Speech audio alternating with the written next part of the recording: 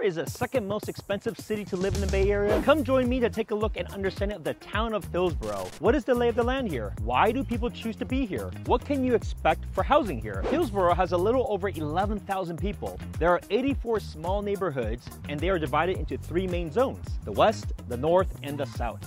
The weather in Hillsborough is considered a Mediterranean climate. This is because it's produced with coastal mountains to the west of the city, so that it is blocked in the winter from much of the rainfall from Half Moon Bay, and in the summertime blocked from virtually all of the fog of the coast. That's why the weather here is generally so mild all year round.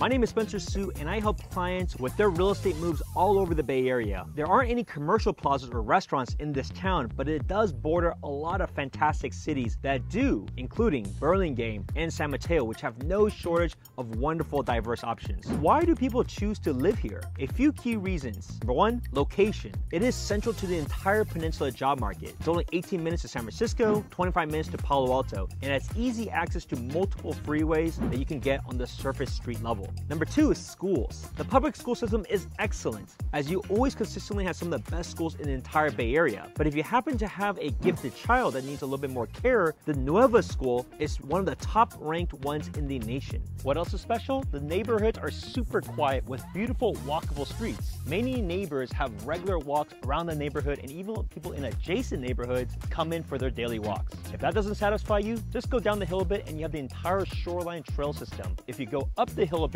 you have the entire Crystal Springs regional trail system along the reservoirs to the west parts of Hillsborough. Now let's talk about real estate. There are no condos or townhomes in this town at all, as all of the homes are single family. Why people love it here is that a majority of homes have some of the largest lots you will find all over the Bay Area. In the last year, of all the homes that have sold, the average lot is over 31,000 square feet. The other great part of the city is that homes on average are over 4,000 square feet. Now things don't come cheap here though. The average home goes for $6 million, and it ranges from a small 2,200 square foot home at $2.7 million to $17 million for some of these that look like chateaus here.